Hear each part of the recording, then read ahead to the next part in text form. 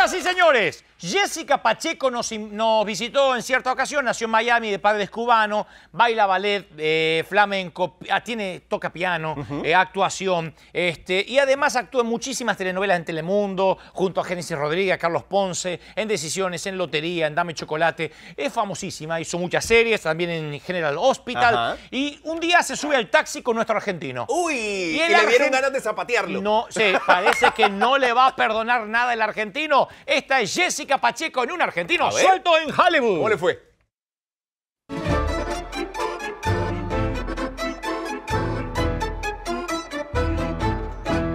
A ver cómo le va.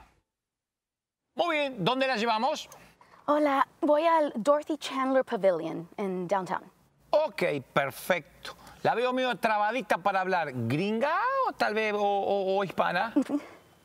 Qué cómico que me dice gringa. No, me dicen, en esta ciudad siempre me dicen que tengo que ser hispana. Pero qué discriminativos que son. No sé por qué no tiene cara de hispana, ¿no? Porque me dijo el lugar donde íbamos, me lo dijo así, con un inglés casi sin acento, No, dije, debe ser no, gringa. no quiero que se equivoque, porque a veces con los taxistas, si no das la dirección así exactamente, aquí me dijeron Dorothy Chandler Pavilion. A ver, ahí creo no que fallo. linda pronunciación. Dígamelo otra vez, diga que es música para mis oídos. Dorothy Chandler Pavilion. Pero qué lindo, debería dedicarse a eso. ¿Sabe que la tengo de alguna parte? Yo la veía recién antes de que subiera al taxi, digo, a esta chica la conozco de alguna parte. Sí. Yo la veo de alguna parte, pero no, espere, que yo la voy a sacar, la voy a sacar.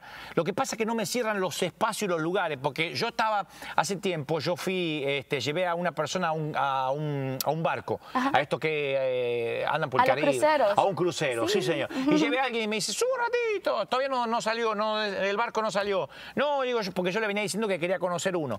Y me hace subir y ahí veo un grupo de gente bailando y me parece que ahí la vi a usted. ¿Puede ser? Es muy posible, depende de qué ciudad estaba o en qué país, pero sí. ¿En qué país anduvo bailando la niña? Yo, gracias a Dios, en muchos países he estado, gracias a mi baile, porque tengo una compañía y trabajamos en los barcos cruceros. ¿Sí ves que hablo mejor en inglés, trabajamos, vayamos respetando un poquito la palabra trabajamos, ¿no es cierto? Hay tanta gente que trabaja dignamente, que se levanta a las 5 de la mañana a agarrar una pala o a levantar una pared, usted se pone a bailar y dice trabajamos, le pagan porque le gusta hacer. Es verdad. El nombre, dígame, que no me acuerdo el nombre. ¿El nombre, mío? sí, su ¿O de nombre. mi grupo? No, el nombre suyo, el nombre suyo. Jessica Pacheco. Jessica Pacheco, ahí está, menos mal, sí, porque cuando de lejos parecía una de las Azúcar Moreno. Después cuando me veo de cerca digo, no, es Jessica Pacheco. Oh, gracias. ¿Se acuerdan de las Azúcar Moreno? Me encanta la Azúcar. Devórame otra vez, ¿se acuerda de eso? Yo bailé con Azúcar Moreno en Miami, no me diga. En un tablao que estuvieron de gira por Miami y me invitaron a mí y a mi compañero y ahí estuvimos un ratito con ella. ¿Con quién no bailó Jessica Pacheco? ¿Con quién no bailó? Bailó con todo el mundo. Oh my God. Bueno, mira, con Plácido Domingo no he bailado. No, más vale,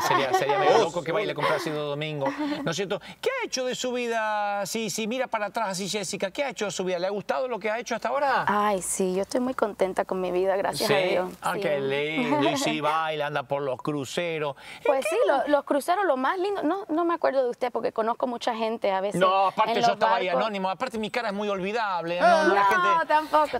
La gente no es que yo hoy me acuerdo de esa cara. No, yo estaba entre la gente, yo soy un taxista más.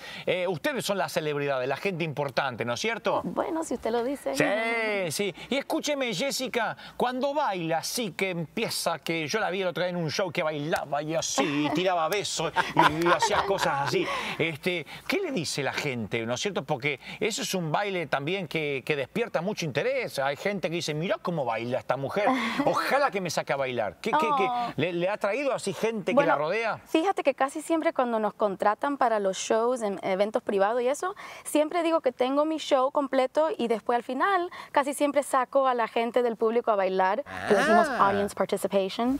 Y a la gente le encanta, ¿no? Le enseñamos ahí. ¿Cómo se llama eso? Audience participation. Ok. ¿Y cuando hace el audience? Pues mira, te enseño. Sí. No lo hagas mucho con las manos. No, porque vamos a chocar. Sí. Casi siempre uno de los primeros pasos que yo le enseño a la gente es agarrar la manzana, comerse la manzana y tirar la manzana. A ver, agarra la manzana. A ver, agarra la manzana. Sí. cómetela. Como a Eva y Adán en el huerto. Y después y después la bota. ¿Y para qué sirve eso? Ay, no sé si se puede hacer esto aquí en Los Ángeles. ¿Pero para qué sirve eso? ¿Qué es eso? No, es como si lo estás haciendo de verdad, moviendo las manos. Ah, hay que hacerlo pues así. Tal parece como que estás bailando. Porque si yo hago medio, si no lo ensayo bien, parece que dudarán de mi orientación sexual. Mirá cómo me mira que taxista. Claro, me ve que estoy haciendo así, dice, ¿qué le pasa? Soy machito, gracias a Dios, nada más que me está enseñando a agarrar la manzana. No. Y claro, después me miran raro cuando vengo a la estación y dicen, ¿qué pasó? ¿Qué le pasó a este taxista que era tan machote? Yo no quiero que dude. Hay que tener cuidado que en Los Ángeles hay mucho road rage. La gente se pone brava si te ve. Es cierto, hay mucho de eso. Hay que tener cuidado. ¿Cómo agarra la manzana así y la agárrala? No te tienes que preocupar de comértela, solo agárrala, haz que te la agarra la comas manzana así y tírala. Y la tira. Toma. Segundo paso, ¿ves? Ya estoy aprendiendo la vida flamenco. Segundo, ¿qué otra cosa? Bueno, podemos hacer también otra vez cuando llegues a la luz roja, ahí llegaste para... Sí. Entonces, aplauda. Aplauda. Toque pecho. Ajá. Suéltelo. Y suéltelo. Ahí está. Aplauda, toque pecho, suéltelo. Y suéltelo. Y ya con ¿Quién eso... nos vea va a pensar que estamos fajados? Sí, es verdad eso. No estamos fajados. No estamos. Jessica, y con esas 2 o 3 estupideces salís por los cruceros. Dios mío, qué fácil. Hijo. Mami, qué fácil que la vida de los artistas, yo te dije. Bueno, no hay un dicho, mamá, quiero ser artista, siempre lo dije. Sí, ahora, pero mira, Jessica. Mira, ¿qué? eso es el final. Eso es el final de cuando ya estás en el escenario, estás bailando, pero todo lo que fue entrenar todos los días, lunes, miércoles y viernes ballet, martes y jueves qué sacrificado. flamenco, Mi vieja viernes mi vieja que tenía piano. unas pilas de ropa así para planchar desde la mañana y tenía que planchar calzones. Ya miraría a usted, ay, qué sacrificado, tengo que ir al ballet todos los días. Bueno, cada loco con su tema, a lo mejor a ella le gustaba planchar. Pero, por ejemplo, no le gustaba planchar, no le quedaba otra, Jessica, no le quedaba otra. Y claro, las madres de antes, ¿quién le gustaba planchar? Pero no había cleaner, no había que planchar. Eran las madres de antes que planchaban, que cocinaban, no como las que ahora que bailan flamenco y toman la manzana y tiran por la ventana. No, ahí se equivoca porque yo soy tremenda cocinero, les ¿En cuento. serio? Me encanta cocinar. ¿Qué cocinaría, por ejemplo? Si me invita a comer, ¿qué cocinaría? A mí me encanta la comida cubana. ¿Es vegetariano o no? No, soy argentino, soy carnívoro. Yo veo una vaca y me la como cruda. Pues tremenda vaca frita te hago entonces. ¿En serio? Si no, vaca frita o ropa vieja son mis... ¿Qué es la ropa vieja? Ropa vieja es la misma carne de la vaca frita, ¿cómo se dice? Desmenuzada. Desmenuzada. Agarra la carne y la tira por la ventana. No. Y entonces como con salsa de tomate, vino, pimiento, cebollita, con un arroz blanco y unos tostones y unos frijoles por arriba. Oh my God. Ay, Dios, ¿sabes cómo es? Así. Ahora, yo no me lo hubiese imaginado nunca cocinando, ¿eh? No. Me fascina, es algo que me relaja muchísimo. Me da como que a usted la relaja otra cosa, no sé. No. Tengo la imagen como que a usted le gusta el baile y se relaja así en la playa, eso sí también. No, en la playa no, en el barco, que va en el barco así, esperando que se le acerque algún marinero, que le diga... No, marinero, no hay tiempo para eso. ¿no? No hay tiempo. No hay tiempo, mucho trabajo, no hay tiempo para nada. Siempre estamos rodeados de mucha gente, pero ¿para qué estar con uno nomás? Miren que a mí me dicen que las que dicen no hay tiempo, porque en realidad es psicología inversa, la verdad crees? Y eso me dijeron, no sé, muy freudiana la cosa, me dice que cuando dicen no hay tiempo, en realidad están diciendo a los gritos, sí hay tiempo, pero no tengo con quién compartirlo. Eso me lo enseñó una vez alguien. Yo tengo con quién, tengo varios con quién, pero... Pero no, que se pongan ahí en la fila, ¿no es cierto? Que esperen. Exactamente. No, pero no soy mala tampoco así de tener No, que sea mala, pero a lo mejor tiene el umbral de nivel adquisitivo muy alto. Por ahí dice, no, a mí no me viene bien cualquier cosa, ¿no es cierto? Yo siempre le busco el bien a cada persona, si tú supieras. ¿Sí? Sí. A una persona que parece que no tiene nada de bien, usted le busca el bien. Siempre me han dicho que le voy al underdog. No sé cómo se dice eso en español. El underdog es como que el que tú piensas que no va a ganar. Ese yo le digo, en la apuesta de los caballos digo, el que no va a ganar, ese va a ganar. Así es, y si no gana, le canta la canción de una mexicana que hace poco subió acá, Te quedó grande la yegua, ¿no es cierto? Sí, es una canción, sí. Te quedó grande la yegua. No la conozco. Una chica subió acá, te quedó grande la yegua y a mí me faltó un jinete, empezó a cantar. Terrible. Tú sabes que en Cuba yegua puede ser mala palabra. Eso es un problema. Sí, hay que tener cuidado. Bueno, pero no hay malas eso. palabras, hay malas intenciones, ¿eh? Hay malas intenciones porque no hay malas palabras. ¿qué es mala palabra? A veces uno va de un continente a otro y resulta que una palabra linda ya es una palabra fea y una palabra fea que es una palabra linda. O sea, estoy de acuerdo, así estoy que de acuerdo. no, hay malas intenciones. Uno puede decir, pero qué bueno, y por dentro la estás insultando. Así que yo creo en las intenciones más que en las malas palabras, verdad. ¿no es cierto? Yo me acuerdo cuando yo era chiquitica, no amistades, pero gente conocida, cubanos, que le gustaba mucho decirle a las mujeres pollo o pollito. Ajá. Mira ese pollito. Y a mí como que me asentaba mal. Desde pequeña no me gustaba eso. Yo decía, pero si un pollo es un pollo. Es yo no soy verdad pollo. eso. Y capaz que por eso no come pollo y va a la vaca frita siempre, ¿no es cierto? Capaz que porque le hace acordar al pollo de chiquitito. Por ahí si le decían a las mujeres vaca, ahora estaría comiendo pollo. Hay que ver, viste, que todo, trazar la línea de puntos para atrás y algún trauma trae de chiquita. No creo que te va a ir bien si le dices a una mujer vaca. No creo. Es verdad. A veces pollo suena como que te queda con la duda, como te quedabas de chiquita. Escúchame. Tal vez ternerita. Tal vez, ternerita, pero a mí me suena viejo verde, ternerita, me suena... Ternerita tu nieta, ¿no? Claro, suena viejo verde, ¿qué tal, ternerita? Me suena carne fresca, suena una cosa muy fea. Jessica, contame, ¿qué tal Carmen? Éxito arrasador, 8 funciones espectaculares, ¿verdad? Carmen, bellísimo. Tuvieron que añadir una función, eran 7 y añadieron uno más o 8. ¿Y qué hacías en Carmen? ¿Cuál era tu papel? Bailadora también de clásico español, no es tanto flamenco lo que hacemos. Acá en Los Ángeles, Carmen, ¿no es cierto? Estábamos en el Dorothy Chandler Pavilion, que es a donde voy ahorita porque tenemos nos van a hacer un after party. Ajá. Nos han invitado y vamos todos para allá, tomarnos unas copitas, unas tapitas. Qué lindo. Y cuando termina, sé que están felices que terminaron las 8 funciones y agregaron una y empieza con el after. No se pasa, no se cruza un poquito y le agarra, se levanta con una cruda el otro día diciendo ¿qué estábamos celebrando? ¿No le pasa eso? No, fíjate que no. Yo tengo bien claro que lo que tomo, ¿cómo se dice? Guardando no sé cómo es la palabra, pero que tú tienes que tener cuidado, ¿no? Sí. Si tú sabes que vas a un evento, pues esta noche además que me tomo un Bellini y ya está, no hay que pasarse. O sea, es una mujer medida usted. Bueno, o sea, los muchachos que hagan la fila de acá para allá. Si va a tomar algo, toma Bellini. Aburridísima hasta ahora, Jessica. Si me quiero tomar Decime más algo divertido, porque Escúchame. te pregunté si con el baile habías conseguido algo que me dice, no, que los muchachos espere. ¿Tomas algo? No, un Bellini. Es más aburrido que casarme con mi hermana. Algo tiene que haber, divertido. Estás equivocado, porque a mí siempre me dicen que soy el centro de la atención de las fiestas, que son bien divertidas. Y por ejemplo, una fiesta, yo voy a una fiesta con Jessica Pacheco. ¿Cómo se divierte Jessica Pacheco? Me tomo un Bellini. Oh, qué divertido. Después miro ¡qué fiesta!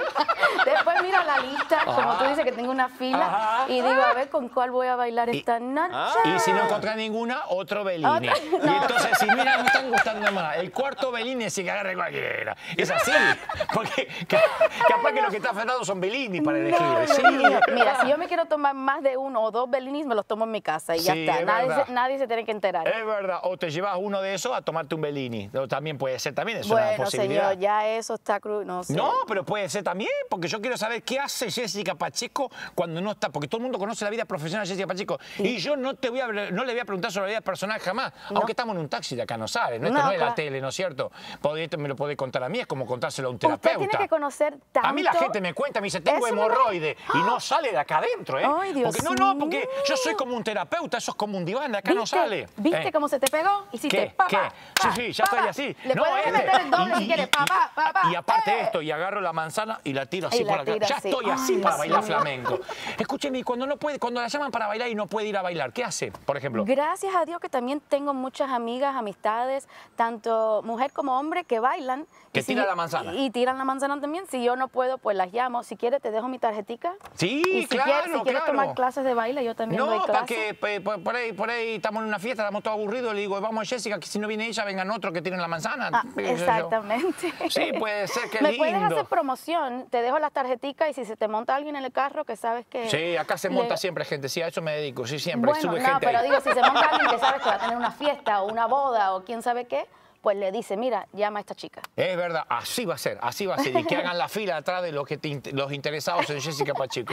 Qué lindo conocerla, me encantó conocerla, Jessica. Gracias, mucho gusto conocerla usted también. Igualmente. Espero que tenga bonita noche, que no se le monte si se mucho molestó loco. por algo personal, pero yo soy nada más que yo soy como mi mamá de chusma nomás, yo no soy periodista de espectáculo. Yo, lo que usted me cuenta muere acá, eso es una tumba, ¿eh? Gracias, eso se lo agradezco. Usted está acostumbrada a la tele, no hablo de mi vida personal. Mira esa gente que te pone a veces la ficha y dice no preguntar cosas en la vida personal, qué feo eso. Qué feo eso. Bueno, cada loco con su tema. Cada loco, no hablo de mi vida personal como si tuvieran 3 muertos en el closet. Qué feo. Nunca sabes. Eso nunca. En cambio, acá en el taxi usted puede hablar lo que quiera, porque de acá no sale. Qué bueno, pues la próxima vez que necesite un taxi lo voy a llamar a usted. ¿Qué le parece? Sí, me puede contar lo que quiera, lo que quiera. ¿Tienes tarjetita tú de este taxi o no, este taxi no tengo es tuyo? tarjetita, pero llame a la compañía de taxi y se mándenme al mejor. Y ahí ya saben que están hablando de mí, no hay otro. Buenísimo. La gente me prefiere porque dice que conmigo puede hacer catarsis, puede hablar mucho. ¿Cómo se llama usted? No hablo de mi vida personal, porque si yo hablo de mi vida personal, sí, lo aprendí. Porque ¿saben qué pasa con ustedes, las celebridades? Que ustedes todo lo ponen público en el celular. Y después pierden el celular y resulta que tienen grabaciones eróticas, tienen cosas feas. ¿Viste que cuando pierde el celular Kim Kardashian hay de todo ahí? Yo pierdo mi celular, es más aburrido que chupar un clavo. En cambio, ustedes, los celulares de ustedes, los famosos, siempre tienen la vida privada metida ahí. Y si yo le digo mi nombre, a lo mejor me mete mi nombre ahí y después me meten problemas en casa por culpa de que decir, ¿cómo la Jessica Pacheco tenía tu nombre? Entonces prefiero no decirle, prefiero que se lleve la imagen de un taxista encantador. Y eso es todo. Acá estamos llegando. Gracias, Jessica. No, gracias a ti, mi amor. Gracias por todo. ¿Por qué no no dijo maquillamos? nada? ¿Qué pasa? No, porque bueno, si ya estamos llegando, muy bien. hay que, a ver... Muy bien, gracias ¿Cuánto por le debo, todo. corazón? Nada, está invitada por la casa, de verdad. Y no todos los días tengo una celebridad. Aparte ya me pagó con las 2 cosas que me enseñó. Esto así y tirar la manzana. Espectacular. Pues muchas gracias. Gracias a ti. ti. Que estés muy bien, cuídate mucho. Gracias. Cuidado manejando en esta ciudad que estás loco. Sí, por supuesto. Gracias, Jessica, que te vaya muy bien, ¿eh? Adiós. Qué lindo. Qué vida espectacular que tiene Jessica. Baila, tira la manzana, 3 cositas. Si no puede bailar, manda a alguien más. Yo tengo que vivir así. ¿Viste, vieja? Me equivoqué. El taxista tenía que ser como la Jessica. La Jessica no hace nada y cobra. Es espectacular. Yo te digo una cosa. Si esto no resulta, yo junto unos dólares y yo me vuelvo a la Argentina. Me vuelvo a la Argentina. Muy bien. ¿Ya quedó preparado para concurso de baile el taxista? ¿Qué va a tirar la manzana? Se puede ir a un reality show. Bueno. Y siempre aclaramos que todos estos artistas suben sin guión al taxi, ¿eh? Claro, nadie sabe qué se va a No sabemos ni lo que vamos a hablar. allí. Hablamos 15 minutos de lo que vaya saliendo. Y no hay guión. Entonces suben un poco asustados y de lo que me van diciendo, o de lo que le van diciendo al taxista, el taxista va sacando argumentos. Es una trampa como de esas de oso. De oso. Una vez que cierra, no suelta. No te soltás más. Vamos a la tanda, ya venimos.